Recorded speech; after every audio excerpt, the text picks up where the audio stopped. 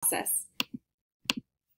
Our objectives for today are to define SMART goals and identify their key elements. We'll also understand the purpose and the value of a mission statement. We'll identify elements of a SWOT analysis, and we'll actually conduct one today for a business venture so you can see an idea of what they're like. Now, why does this matter? SMART goals help when you're on the job to make sure you and your employer are on the same page about your goals and to plan the resources you might need to achieve them. SWOT analysis is a quick way to understand where a business stands in the market, focusing on continuing what it does well and then improving where necessary to remain competitive. A mission statement helps to set forth the vision and the purpose of a business. I like to call it its heart. Moving on from here, let's start with SMART goals. You'll see on the screen a quick overview of SMART goals. While sometimes you'll see some of the wording change just slightly, timely versus time-bound, generally these are the key elements you'll see. The research shows that very specific and challenging goals actually lead to better performance. And so SMART goals help to make sure that the goals are more specific, are more challenging. So looking at these key elements, let's start with the idea of being specific. Here, your goal should be as specific as possible. It should answer the W questions, things like what is your goal, where will it take place, why are you doing it? The next element is what we call measurable. How will you measure your goal? Measurement will give you the type of specific feedback you need, and it will make sure that you're held accountable or that you're holding others accountable. It also gives you an idea of your progress. Attainable or achievement-oriented goals should push you, but it's important that they're actually achievable goals. Setting goals that really just set you up for failure are not going to be helpful in improving your performance. Realistic goals are important as well. Is your goal and your time frame actually practical? And finally, being time-bound. It's really important to make sure there's a time frame to hold you accountable, to improve your motivation, and to really help you with your progress. Let's dive deeper into each of these elements. Under specific, we talked about how you should look at these W questions. You really want to think about who's involved with the goal, what do you want to accomplish, where can you accomplish it, establish a time frame, identify requirements and constraint, and think about the why, specific reasons, purposes, or benefits of accomplishing the goal. That'll help you stay motivated. One example that I like to give for SMART goals is the idea of weight loss. It's a really good way to help illustrate some of these key elements. For example, you could say, I want to lose weight. Well, that means if you lose 1 pound 3 years from now, technically you've completed your goal. Is that really that productive? Not necessarily. So let's think about it being specific. If you're trying to lose weight, you're involved.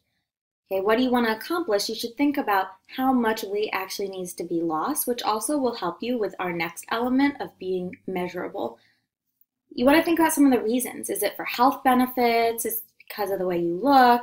And then you want to think about any kind of requirements and constraints. There are things like eating healthy, maybe joining a gym, some of the financial aspects of that, and whether or not you'll actually be able to do those things. As we move on to the next element, measurement's a really big part of any goal. Here you want to establish concrete criteria for measuring progress toward the attainment of each goal. So you want to think about things like how much, how many, how will I know it's accomplished? It's results you can measure. I used to have a boss that said what gets measured gets done. I like to say what gets measured just gets measured. It's important to measure, but you also need to make sure it's useful measurements and you need to actually use them to track your progress and make changes to move forward. For example, let's say you decide you want to lose 10 pounds in 6 months. Okay, that means at the 3-month point, you should have lost about 5 pounds. If you get to that point and you've only lost 1 pound, then you know you need to take what we call corrective action. You need to make changes. So it might be that you need to set aside more time to work out more. It might be changes to your diet and nutrition. But it's very important that you realize that you're kind of off track from your goal, and that measurement's what helps you see it really quickly. If you're not at that 5 pounds at the halfway through, then you know that you need to make some changes. And so that's a good way for you or your boss in the workplace to figure that out too. Another example for the workplace that might help you illustrate this concept is the idea of learning Microsoft Excel. You set a goal, I want to learn how to use Microsoft Excel. Well, how does your boss measure that you've actually obtained that?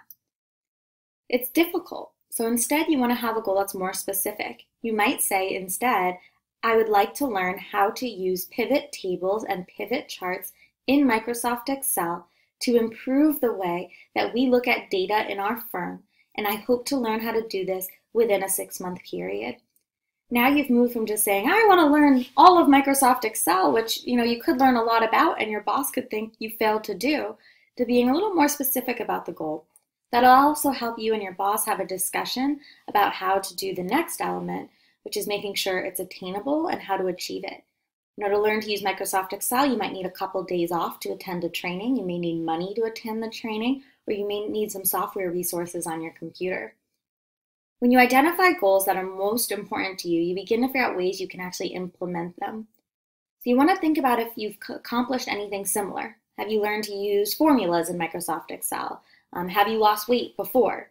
And think about what conditions have to exist to accomplish that goal. And again, this is a good conversation to have with your employer, or if you're a supervisor with an employee, to really make sure that you're setting them up for success and talking about what they need and making sure that you're providing those resources. Another thing to be aware of, I like to make this little joke here, you see on the screen, it says, have you made any New Year's resolutions? And he says, I sure have. I'm going to focus on attainable goals. I'm going to quit smoking. The girl says, quit smoking, but you don't smoke. And you see the guy going, score. Be careful in setting goals. Make sure you set goals that actually improve you in some way. If you're already not smoking, yes, you've achieved your goal, but have you moved yourself further? Now, this seems really silly, but often you'll see people kind of game the system in the workplace by doing just that. Their boss asks them to set up some specific goals for the year. And if you choose a goal of something you already know how to do, I want to do pivot tables, pivot charts, then you're going to be able to meet your goal without a problem. And so that's not something that's going to be productive. It's really not being honest with your supervisor. And you want to think about this not as just helping the organization you work for now. As you build and grow more skills, it will help you be more marketable to other firms and organizations and could improve the efficiency and effectiveness of how you do your work. So let's talk about realistic goals. To be realistic, a goal has to represent an objective towards which you are both willing and able to work. Be sure that every goal will also represent that substantial progress we talked about in our attainable element. Now, think about this in terms of our weight loss example. If you say, I want to lose 10 pounds in 6 months, that's probably pretty realistic. People have done that before, and it gives you enough time to lose weight in a way that's actually going to be okay and healthy to do. If you say, I want to lose 10 pounds in 1 month, now that's a stretch. You could be putting yourself in a situation where you're really gaining some unhealthy habits. Is it realistic? Possibly, but is it practical? Is it good for you? No. And so you want to think about that. If you set a goal that's, hey, I'm going to lose 10 pounds in a week, well, now we've gotten to the point where we're just being unrealistic. Setting yourself up to fail is not going to motivate you, and it's not going to improve you on the job. If you say something like, I want to learn how to use pivot tables and pivot charts in Excel by next week, and it's a really busy week at work and you're just not going to have time for that training, that same goal won't be as realistic. You also want to think about the time element in your goals. So this is probably the biggest issue I've seen with supervisors helping employees, is this idea of adding a time component when they're giving them a task. You're setting a goal, it needs to have a time component so you know how much time you have to track your progress. You want to think about what the time frame is so you know how much urgency is needed. If it's a month, it might not be as urgent as something that's due the next day. So in our weight loss example, if you want to lose 10 pounds, when do you want to lose it by? It's simply adding that time element. If you run into this issue at work, just ask your boss, when do you want this by? And if they say, I'd like it in a week and you can get it to them tomorrow, I always say, under promise, over deliver.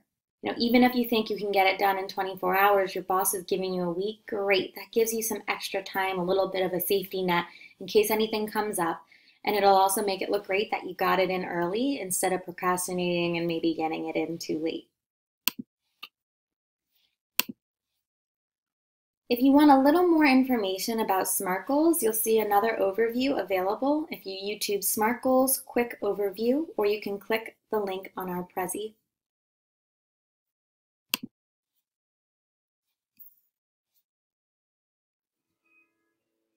Regardless if it is professional or personal, we all struggle sometimes to achieve our goals. Many times our struggle is not because of a lack of effort, but rather how our goals have been structured. Anytime you set a goal, or if you find yourself struggling while working towards a goal, keep in mind the word SMART. SMART is an acronym that can be used to help evaluate and add structure to your goals. SMART stands for specific, measurable, actionable, relevant, and time-bound. SMART begins with asking yourself the degree to which a goal is specific. This is arguably the most important part of establishing or evaluating a goal. The less specific a goal, the more difficult it is to determine how long the goal should take to complete or how to measure success. Consider the difference between a goal to get healthy versus the goal to lose weight versus the goal to lose 10 pounds. The goal to get healthy is much less specific than a goal to lose 10 pounds. The next question to ask, how is the goal measured? What determines success? Some goals may be best measured by a simple yes or no, such as the goal of climbing to the top of a mountain, while other goals are better measured by using metrics such as the goal to lose 10 pounds. The key to measurement is making sure that in whatever way the goal is measured, it accurately reflects success. For instance, if you do not have access to a scale, then measuring weight loss will be difficult and less accurate. An alternative measure may be to track how many inches you have lost around the waist. But to what extent does this accurately reflect the goal? Without access to a reliable way of measuring weight, we may want to consider buying a scale or restructuring our goal. Actionable is not asking yes or no, but how will the goal be achieved? What is our action plan? Do we have the resources and capabilities required to achieve success? If not, what are we lacking? Well-designed goals provide clarity of action. If the actions required to achieve a goal are unclear, or there are a large number of actions that need to be taken, we should consider breaking down the main goal into manageable, actionable sub-goals. In isolation, any single goal is relevant, but in life we most often are in the process of pursuing multiple goals. A common issue we face is having too many goals at the same time, or pursuing the wrong goals. With this in mind, we need a mechanism to help us monitor our goals to make sure we are pursuing our most relevant goals at any given moment in time. One technique is to place goals in a matrix that looks at effort required versus perceived value of achieving the goal. Not always, but most of the time we will want to focus our energy on low-effort, high-value goals. Another technique is to use the Pareto principle, also known as the 80-20 rule. Ask, which are the 20% of goals that will provide me with 80% of my return? The last thing we want to make sure is that goals are time-bound. By including a specific date by which a goal should be accomplished, it helps provide incentive and allows us to monitor progress. Consider the difference between the goal to lose 10 pounds and the goal to lose 10 pounds in 10 weeks. Simply by including an element of time, we can now calculate how much we should be losing each week, and if after 5 weeks we have only lost 1 pound, we can revisit our action plan. Be wary of any goal that is open-ended, such as the common goal to learn a foreign language. Last, it is important to reinforce that goal setting is not an event. It is an ongoing process of action, evaluation, and revision. It is not about lowering goals or standards to ensure success. It is about recognizing goals are dynamic because life is dynamic. We do not live in a static world. Life happens. A goal that is relevant today may be irrelevant tomorrow. When using SMART, stay flexible and motivated by setting aside time to reevaluate your goals on a regular basis. Hopefully you found that overview on SMART goals helpful, and you will have an activity to help illustrate that concept. We're now going to move forward onto understanding the purpose and value of mission statements. You'll see on the screen a definition from Jeffrey Abrams. This says a mission statement is a declaration of the company's purpose, but it is also a promise the company makes to its customers and also its employees. When we talk about a mission statement, it's an enduring statement of purpose. It distinguishes one firm from another and declares their reason for being. It describes the business purpose, objectives, and approach to reach them. Again, it's the heart of the business. Now, the importance of a mission statement. You'll see this little joke on the screen. It says more. That's our new mission statement. While simple, it does tell you that it's a priority to keep moving forward at this organization. So once you determine and define what you and your operations are, you can also determine the ways in which you're the same or different from the competition. This is your strengths and weaknesses as they relate to your vision. So let's take a look at a sample mission statement. Now, these are going to differ from organization. Some organizations are going to be more focused on how they're treating their employees, for example, whereas others are going to be more profit focused. I like to give this example of Ben & Jerry's because Ben & Jerry's has 3 elements to its mission statement, so you'll see a little bit of some of the pieces that can be involved. Let me show you. Underlying the mission of Ben & Jerry's is the determination to seek new and creative ways of addressing all 3 parts of their mission statement, while also holding a really deep respect for individuals both inside and outside of the organization and the communities that they're a part of.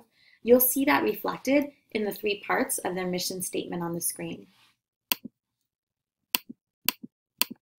Starting with the social mission for Ben & Jerry's.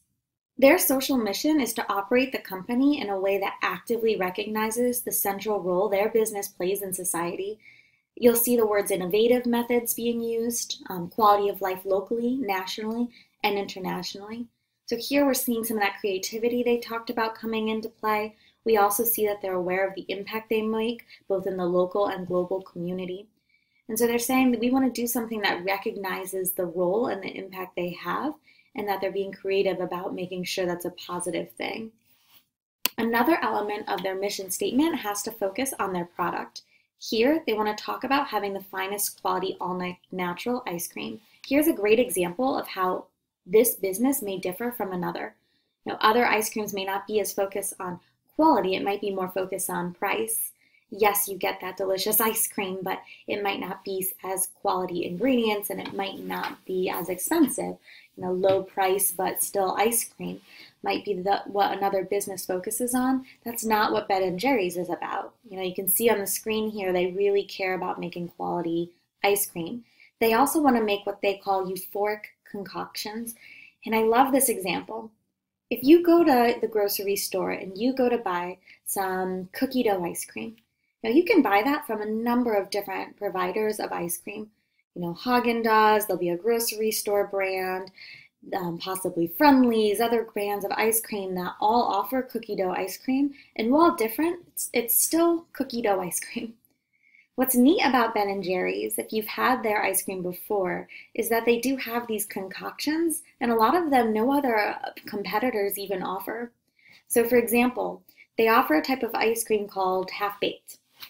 That ice cream has that cookie dough piece to it. There's cookie dough in the ice cream, there's some vanilla in there, but it also has some chocolate and some brownie bits in there as well. Now that's something that you're not going to be able to get from a number of competitors. It might be only Ben & Jerry's or one other option for that. They also care a lot about ingredients and showing respect to the earth and environment and using those ingredients, and that can be important to their customers as well. The last piece of this is the economic mission. Here we see that the company is recognizing it's important to have profitable growth in the organization. That way they're increasing value to their stakeholders. Remember, a stakeholder is anyone benefited or impacted by the business in any way, good or bad. And so this includes things like their employees, their customers. And they've actually called out some of these stakeholders. And not only are they trying to help the investors, shareholders in the business to have more money for it to be more profitable, they're also trying to expand opportunities for development and growth for their employees. By highlighting the employees in the mission statement, it shows employees are an important part of Ben & Jerry's. Our last topic for today is a really important one. It's a quick, easy tool to help you understand your position in the market. A SWOT analysis is a valuable step to determine how a company has certain strengths, where it might have weak areas, market opportunities, and threats. While it's very simple and quick to do, it does have a lot of value, and it helps address critical issues and help a company to be more prepared in using this process. So it's great for you to be able to conduct this sort of analysis. So let's take a look further into these elements. The SWOT criteria we talked about: strengths, weaknesses, opportunities, and threats. Now, strengths are internal as well as weaknesses. Here we're looking inside the business, whereas opportunities and threats are considered external. That's probably one of the biggest distinctions my students struggle with. Strengths and weaknesses, we're looking inside the business. You can think of it as things that the business can control. Opportunities and threats, we're looking outside the business to ways to grow the business. And even threats are things you cannot control but can impact the business. So let's learn more about each of these criteria. For strengths, here you want to look at different things, and while you don't need to look at all the questions on the screen, you do want to consider some of them and what the impact is to the business. So a strength could be marketing. They could have a really good ability to market on social media, for example, whereas their marketing strategies in other forms might be lacking. There could be strengths in having some innovative practices. They could be able to offer a product at a low price or have the best quality product. There can be strengths in some of the philosophy and values an organization has, some of their unique selling points. Even a person like you or me could be a strength for an organization if they're really helping the business run well. So you do want to think about what's going well inside that business. Now we also want to look at weak areas. And keep in mind some of these things may overlap. Now, it could be a strength that you have a really innovative process, but it could also be a weakness in that it causes financial difficulty to use that innovative tool. Now, weaknesses, again, are internal things the business can control. So we want to look at things like gaps in capabilities. Now, maybe the organization is really, really good at doing what they do, but then they lack some of that financial acumen that will help them to do that better, or their marketing experience is lacking. Financials are often a weak area, especially for new businesses, as we've talked before about this idea that businesses fail due to lack of cash flow. So unless the company has lots of cash at hand, they're doing very well, they're very profitable, often financials can be a problem. Effects on core activities can be a weak area. There can be distractions.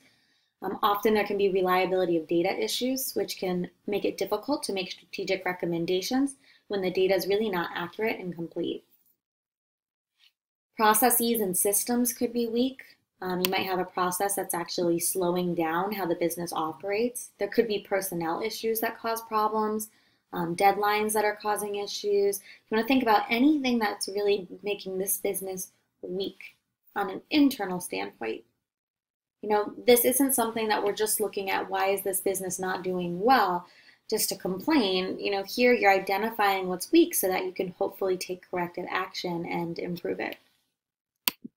Now remember, strengths and weaks are internal, things the business can really control. We're now moving on to the second two elements, opportunities and threats, which focus more on what's going on outside the business, external business elements. So here we're looking at opportunities. It could be a competitor's vulnerability.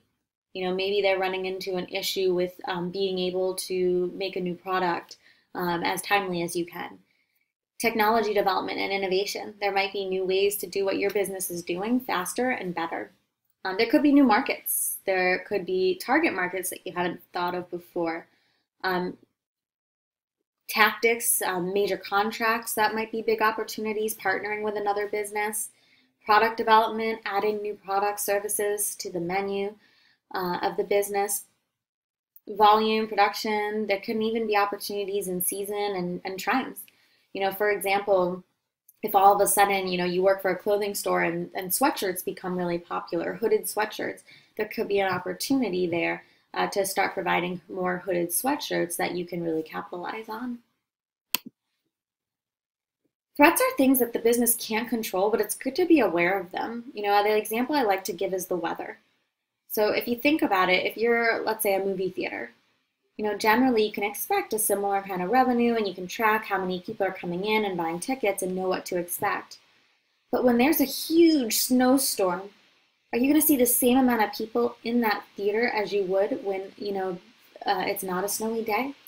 Or if it's really nice out, more people might be enjoying the outdoor activities rather than being inside.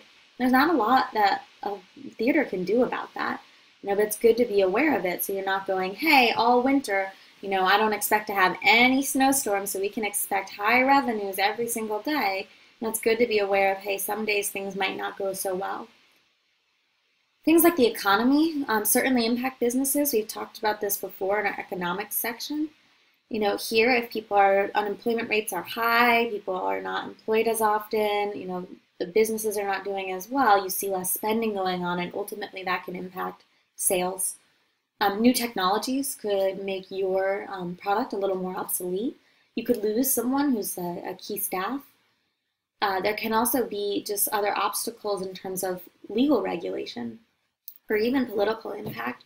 The legal regulation is a big one because here, as we see changes in the law, it impacts how the business operates. For example, recently they made some changes to the laws that do make some businesses have to post their calories of what their actual menu items are on the menu so people can see. So suddenly you're at Cheesecake Factory about to order your favorite meal and you see it's 2,000 calories, you might not be as interested in eating there again. And so that's something that they have to comply with, but it does impact the perception of their customers and could harm their business. So let's try to illustrate SWOT analysis by actually doing one. And to do that, we're going to take a look at General Mills. Here's some examples of strengths you could consider for General Mills. They have a strong market position, and that's primarily driven by their brand portfolio. They have a number of key brands, such as things like Yoplait yogurt, that really help make their business operate well. A lot of people recognize those brands and then will choose those brands because of it. They also focus on nutritious, convenient, and tasty foods. Okay, so that means high quality, people like the way they taste. The fact that it's nutritious can be a strong thing when there's a trend towards healthy eating. It's also good for people. And the fact that it's convenient. They also have had great growth in international business, which has been driving sales of the company, and that's a strength as well. As they enter into new markets, it certainly helps the revenues of the overall business. Now, a few weak areas that you'll see on the screen. They rely on large retail customers, and that can curtail operational flexibility. So for example, General Mills wants to offer some of its cereal to its customers. They have to go through generally a lot of the grocery stores to do that. That means they're reliant, and it provides some power to a grocery store like Giant or Safeway, which presents a little bit of a weak area for them. It'd be great if they could find some other channels to provide that product and would not have to be so reliant then on those grocery stores.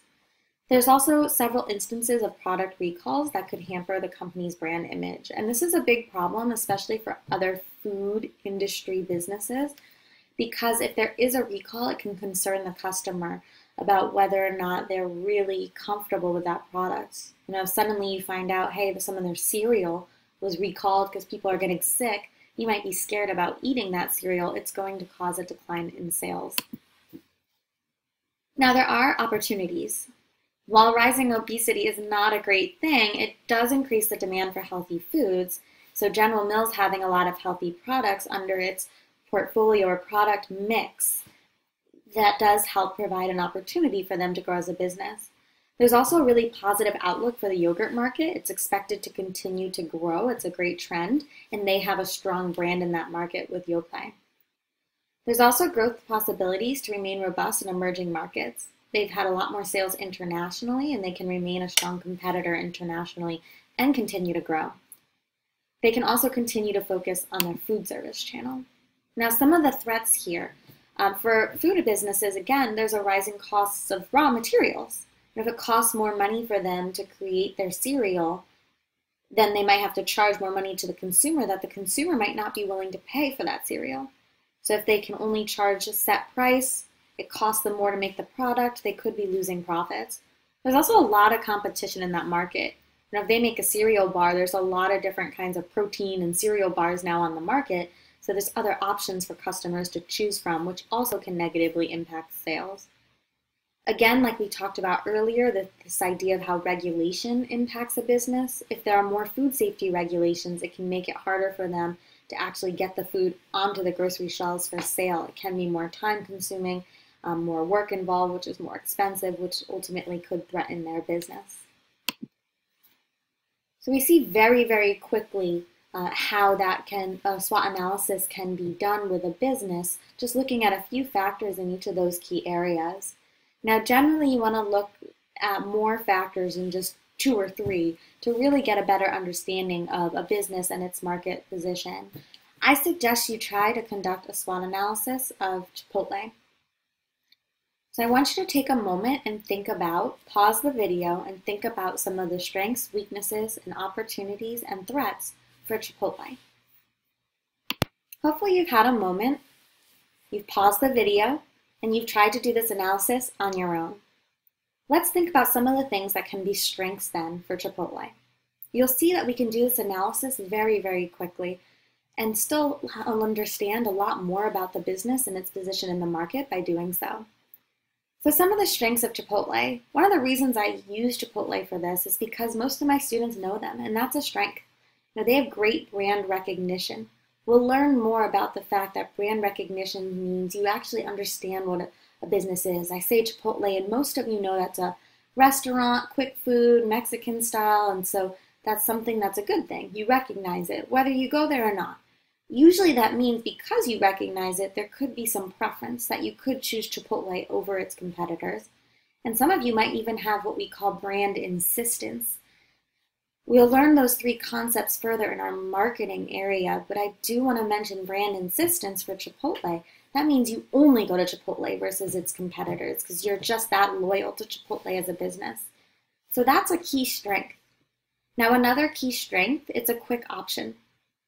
This is a fast-paced world. They're able to offer you a full meal really in a matter of minutes. Okay, just a few minutes, you're in and out the door. Another strength could be the customization in the menu. Okay, being able to get exactly what you want tailored to your needs, especially with so many diet restrictions. Quality could be another strength. They tend to use suppliers and good local ingredients that help improve the quality of their product. Another strength that could also be a weakness is their menu. Okay, they have a very, very small menu that is customizable, but very few options. Now that's a good thing in the restaurant industry. If you have too many options on your menu, you have to have many, many ingredients on hand to make those menu items. As a result of that, if you don't have enough sales, you'll end up actually throwing away, wasting many of those ingredients. That's a cost where you haven't seen any profit driven from those ingredients. By having less items on the menu, only needing a number of items on hand, you'll have less waste going on, which means that you're cutting down the expenses. Now that can also be a weakness. Okay, Chipotle only having a few items on its menu means it might be missing something that leads a customer to go to its competitor. For example, Chipotle used to not have queso, that melted cheese so many customers love, and that was a weakness because if someone was that dedicated to queso, they're not going to go to Chipotle. You see now Chipotle started offering queso in its stores so that it can compete with the other Mexican-style grills that are out there. Now some other strengths, it could be healthy eating, depending on what you eat. Another strength that you might find is that there are many locations available, so it's quick and easy access. So we've talked about a number of strengths now. Let's talk about some weaknesses. Some of you may have experienced a delay at Chipotle. You go there thinking you're getting quick food and then you're stuck in a long line that's out the door. Now, while this is not something that you see every day, every time of the day at every location, because it's still possible, they might miss out on sales for people who just don't have time to risk whether there's going to be a line to go there. Another weak area could be customer service. Now, some of you might say, hey, customer service is great, whereas others often say, no, it's not that great. If you don't have a really high rate where everyone's saying, yeah, that customer service is fantastic, that is a weak area you'd want to be working on. We'll learn more about why the customer is so important to the business. But again, this customer service piece is often a weak area, as there's always areas to improve. Another weak area for this business, we talked about expanding its menu, the menu items, because there's such a simple list, and they could miss out on customers. Another weak area, they don't have drive-through. They have competitors, and this is supposed to be a fast food kind of a thing. There's some people who struggle to get out of the car, and that might be a convenience thing, or it might be a necessity. You have 2 children in the car that are difficult to get out of their car seats. you want to go somewhere where you can drive through conveniently rather than having to take two children out of their car seats to go inside. Another weak area could be the size of their restaurants. Atmosphere is a big thing, and if you don't think that's true, think about Starbucks. Now you see people in there hanging out, the music, just kind of the atmosphere it creates. That's something that drives business to Starbucks over other coffee shops. Chipotle, same thing. The atmosphere can be weak in that there might not be enough seating. The seating might not be comfortable enough. It could be loud in there. So you want to think about that for Chipotle. Another weak area, while to shrink they use local and good quality ingredients, sometimes that can be a weak area if a smaller supplier that's local runs out of that product. Suddenly they're not able to offer carnitas on their menu. Let's move on and talk about some opportunities for Chipotle. I've had students come out with some really neat ideas here. Now, first of all, they're paying for rent or their location no matter what. Now, generally, they're only offering, food during the lunch and dinner hours. Offering a late night menu or a breakfast menu can be done with minimal cost and could expand their ability to drive in revenue. Drive-through is another key area that we've talked about as an opportunity. Another opportunity could be expanding their menu, offering more items, things like how they've done with queso. Another opportunity for growth could be to expand the number of locations into new markets. Another opportunity for Chipotle could be to partner with another organization. For example, we see many campuses offer restaurants like Chick-fil-A on site on campus for their students, and it'd be great for Chipotle to be able to do the same. They could also do that with some other businesses and business communities. We see now that the food truck industry is growing. Chipotle could use food trucks. They also have an opportunity to dive deeper into the catering industry. While they do offer a catering menu, they could try to market this more as an option for various events. Now, some threats facing Chipotle. Things like changes in regulations can certainly impact Chipotle. If there's a product recall, we're going to see issues in terms of how people feel safe about eating their food. And we have actually seen this, which is another reason why I like to use Chipotle. They had an issue with E. coli in one of their locations, turned into a couple more locations, and suddenly they're getting a lot of media attention about how their food's causing people to get sick. Now that really cut down some of the lines at Chipotle as people got concerned about the quality of the food. And so that's something that's definitely a threat to their business. Another threat to Chipotle is its competition. It's very easy for other businesses to enter the market and do something similar. We see this even with pizza. Other businesses like And Pizza have created the same type of model for a different type of food. And that's something where they're offering another cheap option on the go, which might take away some of the business that Chipotle had. Trends can also impact this. If people start to not really like this type of style Mexican food and they're really focusing more on, hey, only soup and salads for lunch, and Chipotle can't accommodate that, that can also be a threat. Hopefully this sample provided you a way to think through how to conduct a SWOT analysis. But I also highly recommend, if you're looking at a business like Chipotle, it's very helpful to go online and Google sample SWOT analysis for fast food industry, for restaurants. If you're trying to start a business or you're evaluating a business that you work for, try to look at SWOT analyses that are already out there on the internet so that you can compare and see some of the opportunities they may have recognized and some areas that are strengths maybe your business have as weaknesses and should be working on. That can help give you a better understanding of the position in the market for your business or for one that you work for. I really hope you see this value in this really simple tool. It can be very helpful to understand the market position. You do want to do this at any given time. It's not something you would just do once and then never again. It's very helpful if you use it on a regular basis and make changes and corrective action based on it.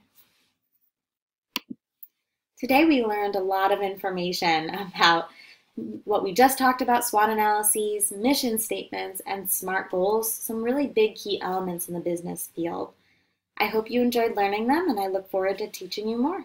Thank you.